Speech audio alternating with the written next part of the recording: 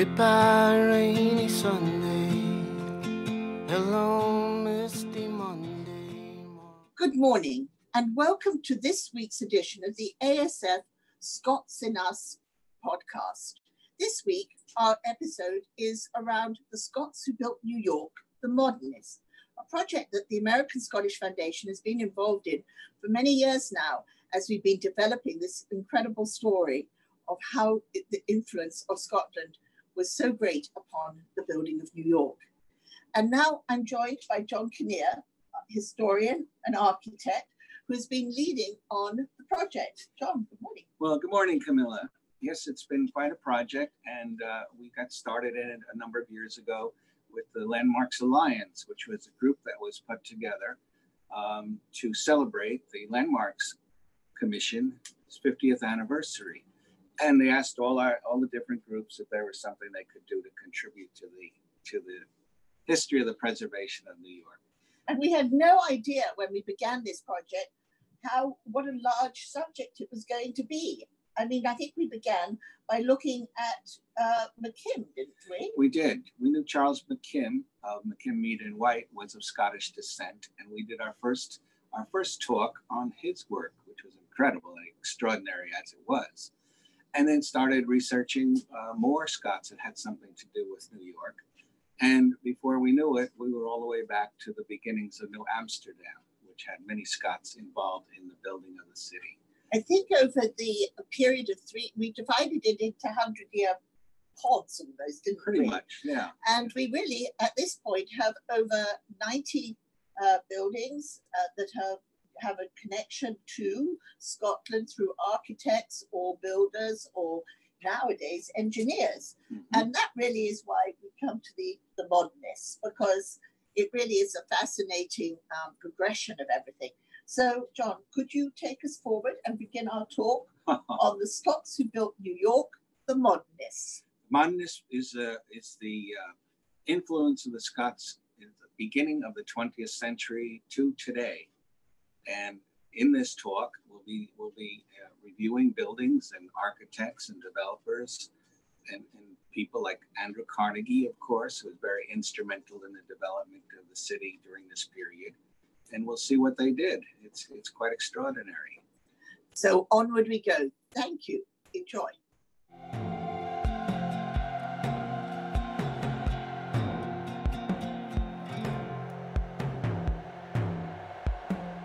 Hello, this is John Kinnear, and I'm here with the American Scottish Foundation, and we're going to talk about the Modernists. This is part of a series that we've been doing over the last few years that tells about the Scots who have actually built New York City. This will start us at the beginning of the 20th century. Walter Cook, the Scottish architect who was responsible for the Frederick Pratt House, which is at Pratt Institute in Brooklyn. This house was a transitional design, taking elements from the Georgian style and incorporating them into some of the new ideas that were happening at the beginning of the century. Cook was also the architect for Andrew Carnegie. These are some early sketches of the Carnegie Mansion, which is now the Cooper Hewitt Museum here in Manhattan on 90th Street and Fifth Avenue. The Carnegie Mansion today has been converted to the Cooper Hewitt Museum, which is an incredibly good example of a building making its way into the 21st century. The building at the time was extremely modern. It had conveniences that no other residence or building had at the time period. There were electric stoves, massive kitchens, had air conditioning. It was just state of the art, an electric elevator. Picture of the museum today, again, as the museum, and it's extremely successful. If you haven't visited, you should. It's got cutting edge technology, which allows you to click onto any exhibit you're looking at, and information about that will be sent back to your internet, to your connections. Carnegie also was responsible for building libraries all over the English-speaking world. New York City alone has 67 of these libraries. All of them, except for I think 2, are still active libraries or community centers today. He hired the best architects, many of them was of Scottish descent, to do these buildings. John Duncan, another Scottish architect, who was very, very prominent at the turn of the century, responsible for Grant's tomb, the most extraordinary building. If you haven't been there, you really have to make your way there. It's probably one of the best examples anywhere of taking traditional construction concepts, arches and domes, and blending them together in the most extraordinary interiors. Here's the building not too long after it was built, again, about the turn of the century. This is just the beginning of the interiors. It's just breathtaking. You won't find better architecture like this anywhere in the world. It takes elements from all the classic styles and blends them together. Again, the tomb, about the time it was open, more of these incredible interiors. Again, just absolute magic, the way he's combined all these elements in the decor. Another shot of the exterior with our massive navy anchored in the Hudson River. John Duncan also did the Grand Army Plaza in Brooklyn, a beautiful arch. Another, if you haven't seen it, you should. The proportions and scale, I think, are the best arch probably in the city. And the massive sculptures, just a beautiful composition. He also did townhouses. The Lehman Townhouse is rather extraordinary. It looks like a lot of French influence in this building. William Tuttle, another architect of Scottish descent. He's the architect for Carnegie Hall. Again, an Andrew Carnegie project. Andrew Carnegie came up with this as he returned to New York after his honeymoon, having met some of the famous composers in Europe. They all told him that what was missing in New York was a grand hall where music could be properly performed. William Tuttle, a Scottish architect, was chosen, even though he'd never done anything like this before. But he was a pretty well-known cellist, and his understanding of music and his also touring Europe to see some of the grand opera houses there gave him the inspiration he needed to create Carnegie Hall, which to this day is one of the most acoustically perfect buildings. This building was one of the last large buildings to be done with masonry supporting walls. And it was one of the first combinations of steel from Carnegie Mills, of course, to be used in such a way. This picture represents the latest renovations of the building, where the rooftop was turned into a beautiful garden space, which is the site of many summer activities and events. Also did the building on 5th Avenue and 33rd Street. This building started life as a carriage retailer for horse-drawn carriages, and then was converted, of course, to automobiles. The building now is in a fight to become a landmark in the city. Again, the extraordinary use of large plate glass windows and arches represents his style. Also did the yacht club for the Columbia University, which has been restored and is still up on the Hudson River. Frank Lloyd Wright. Wright, of course, the name was used from earliest times to represent a tradesman or a specialist, like a wheelwright, a shipwright, barrelwright, and that's the origin of the name itself. The Wrights were in the borderlands between Scotland and England. The coat of arms and his tartan. Frank Lloyd Wright was a pioneer in really coming up with a new approach to architecture. Imagine these houses were being built at the same time as the shingle style and late Victorian houses, Queen Anne, etc. So it was a bold transition. And a lot of these houses were built in the outskirts of Chicago, where he originally worked as an architect. Again, the little house, which you can visit this interior, it's at the museum, the Metropolitan Museum of Art. Again, showing this incredible transition from what the normal houses looked like at this time period. Fallingwater, the most iconic house could be in the world, was built by him in 1939. Totally a new direction. defying gravity in a lot of ways, obviously, with these incredible decks, and built into the stone of the site. And of course, the feature of the site is this waterfall. And Frank Lloyd Wright, instead of putting the house where you're constantly looking at the waterfall, he made the waterfall a experience. You can hear it from anywhere in the house, but if you want to see it, you have to take a path, about an eighth of a mile walk, to get to the spot where this photograph was taken. Frank Lloyd Wright spent much of his time in his later life here in New York City. And this is a book that tells you all about that era for him. Of course, the Guggenheim Museum was the primary reason he was here in town. He lived in the Plaza Hotel and redesigned one of the suites, giving the room a lot of his kind of features. This is one of his few houses in New York City. It's the Crimson Beach House in Staten Island. It's still there. It's still privately owned. The interiors of the house. He did a wonderful car showroom on Park Avenue, which was in existence till about 5 years ago when it was finally demolished. It never became an interior landmark, which is too bad. Here's one of his early experiments with using ramps. Here's the plan, pure Frank Lloyd Wright. Some of the cars. Cars were smaller then and they fit very well on his ramps.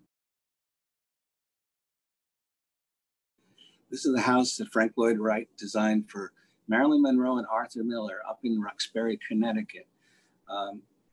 He really loved working with Marilyn. He wouldn't let Arthur attend any of the meetings. Came up with this extraordinary house, but of course the budget was huge and Arthur Miller balked at that. The same plan essentially has been used in Hawaii for the clubhouse for a golf course. One that was fortunately never built. Frank Lloyd Wright designed these towers around St. Mark's Church, which was also done by a Scottish architect here in New York. And fortunately still exists in its park setting. So none of these buildings ever came to fruition. These are some of the plans. Again, he came up with a new concept even for high-rise buildings, somewhat like a tree, and then all the rooms was like branches off of the tree. It's just very lucky it was never built. Here's an early model of the Guggenheim Museum. You look at the model and we'll see later the building that actually evolved, which came out to be much, much nicer than this original concept. Early sketches a little closer to what was built. And here it is, an extraordinary building. Opening day, massive crowds, of course. The interior, to this day, a magnificent space. Frank Lloyd Wright was one of the first architects to collaborate with some of the major fashion industry and decorating industries here in the United States. Here's a line of fabrics, it was Schumacher. Furniture, of course, more fabrics. And some early designs, again, never executed, more in the Bauhaus era kind of style. And of course, the incredible mile-high skyscraper, which never happened, but it was an extraordinary exercise. Frank Lloyd Wright had a number of shows, one-man shows, of course, at the Modern, and this represents one of them in 1940. Here's another show in 2014, relating Frank Lloyd Wright's ideas for cities, which was very different than the cities that we have. His concept was everybody needed a little bit of an airspace, their own green space around their home. Stamp for Frank Lloyd Wright in 1966. Another fellow, a Scot, who is extremely influential here in the United States, although he never visited the United States, primarily was in Scotland, and later became more of a painter than an architect and went to England. The Glasgow School of Art, his premier building, which unfortunately has suffered through 2 fires in the last 10 or 15 years, and massive fundraising has made it possible to have the building restored. Some of his early drawings. His style, as we will see, shares a lot of the same concepts that Frank Lloyd Wright was developing here in the United States. Although the two never met, they actually there was no real publications of either's work where they could have seen what each other were doing. It's just like somewhat from the same gene pool, these two people. There's the interiors of the Glasgow School. One of his other buildings was the Glasgow Herald Building, which is now known as the Lighthouse. Another one of his schools. And Willow Tea Rooms. The Willow Tea Rooms were one of his repeat clients. And we can see here that he did everything. Did the interiors, designed all the furniture, all the windows. And here you can see a little bit of that crossover with the Frank Lloyd Wright style of furniture. Fixtures, of course, were part of his design.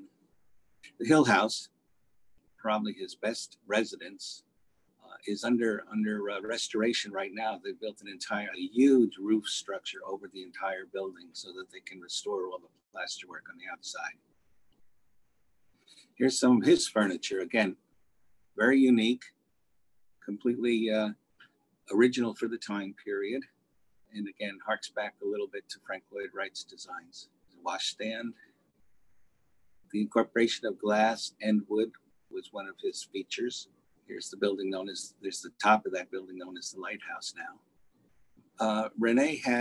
Charles René had 2 shows in the United States, which was responsible for some of his influencing other architects here in this country. The first one here is in 2012. He became well known in Scotland, of course, and had a £100 note in his honor. Next architect, John Russell Pope, his coat of arms.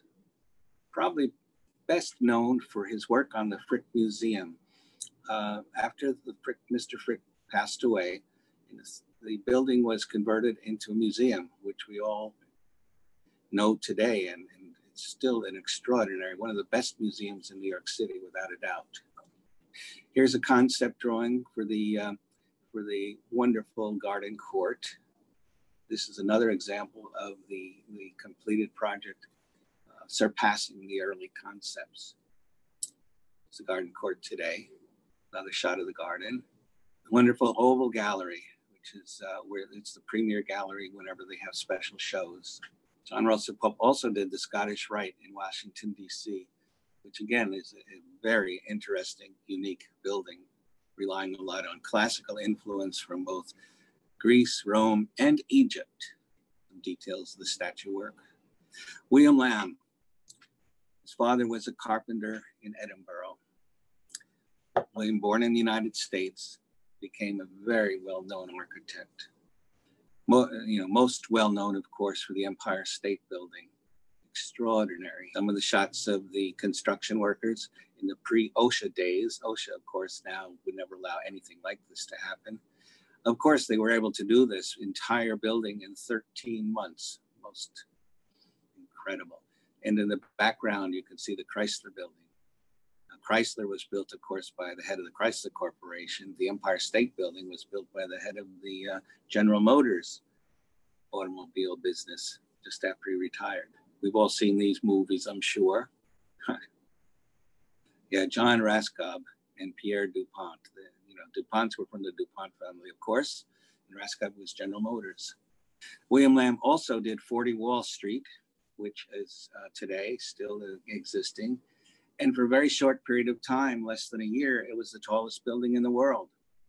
It was succumbed by the Chrysler Building. The Chrysler Building construction people waited until 40 Wall Street was totally complete and then raised a spire, which we all know today, which was built inside the building and raised, and the spire made it the tallest building in the world following 40 Wall Street. They had this title for, again, about a year. And then, of course, the Empire State Building came along and held the title till, I think into the 1960s. William Lamb also did the Forbes magazine building, which is on Fifth Avenue at about 13th or 14th Street, now part of NYU. But you can see some of the beginning style here, the verticality of it, which you'll see, of course, in the Empire State Building. Also did the Standard Oil Building, which is on 43rd Street and Fifth Avenue. I worked in this building way up near the top in my early days of my career. At that time, you could still see out to the Hudson River when the ocean liners would be coming into port, mostly on Fridays. Philip Johnson, again, from the borderlands of Scotland and England. Philip Johnson's very well known, of course, for his collaboration with Mies van der Rohe with the Seagram's building. There's Phyllis Barfman of the Barfman family, which owns Seagram's. He also wrote this book, which had a lot to do with establishing the international style as a style. The Seagram building, to this day, probably one of the best examples of a glass skyscraper. It's actually bronze and glass on the outside. Here's a Four Seasons restaurant, which is a landmarked interior. There are very few landmarked interiors in the entire city, probably less than 100. And to this day, it still looks this way, fortunately. It's no longer the Four Seasons restaurant, but at least the space exists. Philip Johnson did the sculpture garden at MoMA, which again is still there today, even though the museum has expanded probably 3 times the size it was at this time. So did the New York State Theater at Lincoln Center. And Alan Ritchie joined Philip Johnson. He was his last partner. Philip Johnson went through a series of different partners, and he's of Scottish descent. There's his coat of arms and the part of the Perthshire where he came from. They collaborated on many projects, and there's a book that you can get about these projects. Worked together on what was originally the AT&T building, now the Sony building, with its classic split pediment, harking back to Georgian style. Flipstick building on 3rd Avenue. Elliptical building, fairly well known, and the Trump International Hotel at Columbus Circle, which was an existing building that they redid. The Chrysler building, there's these spires, these points sort of park to the towers at the top of the Chrysler building. Some of the buildings along the West Side Highway, where the rail yard used to be, the clock at Lincoln Center. Benjamin Thompson, Scottish descent. He was responsible for the South Street Seaport, which has been a great tourist attraction and combination of restored very early New York buildings and new buildings on the piers. This was his original building, the drawings, and it did look like this. It's since in the last few years has been dismantled and a new building takes its place. Benjamin Thompson was also responsible for Baltimore's redevelopment of its harbor and a number of similar projects around the country. Here he did this restoration of Fernald Hall in Boston. He also was the founder of the Design Research retail operation. Well, still a very, very popular destination when you visit Boston. Charles Renfro, Scottish descent, with Diller, Scafindo, and Renfro. The bistro at the Seagram's building. This is still a very popular place to meet for lunch or dinner. Alice Tully Hall. This building was done in 2003. The firm also did the master plan for the redevelopment of Lincoln Center, which is still ongoing. Another shot of the building. High Line, one of New York's most popular attractions today. They were the architects that helped put the architectural part of this project together. Of course, it's also an incredible park garden situation today, and responsible for changing an entire West Side neighborhood. Very extraordinary, successful project. Some views of the High Line. The project, of course, was the result of 2 fellows attending a city meeting when they were talking about taking down this section of the old railroad. They initiated the project and got enough people involved to turn it around. And it was their simple concept, but it actually turned into something that actually happened here in New York. Just beautiful. From any angle, it's terrific. And of course, it spurred so much development up and down the High Line. New hotels, office buildings, restaurants, apartment houses, everything. There are many cities around the world have copied this same concept with old railroads, Paris included. The same company was involved and designed the shed that's in the Hudson Yards now, which is a terrific venue. Hopefully we'll all be able to experience some more now that the world's coming slightly back to normal. Okay, their company also is involved with the master planning for all the expansion that's happening and has been happening at MoMA, an incredibly huge project. And this completes our talk about the Modernists and brings us up to the Scottish influence on New York City today. Thank you very much.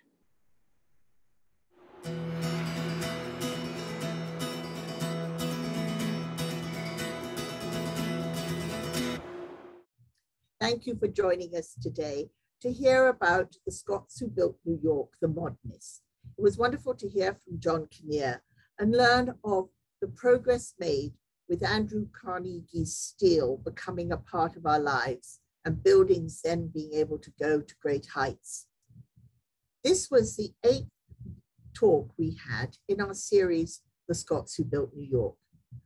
Nearly 100 buildings have been identified by us as we have been undertaking this project the last few years. And as a result, 2 maps are now available.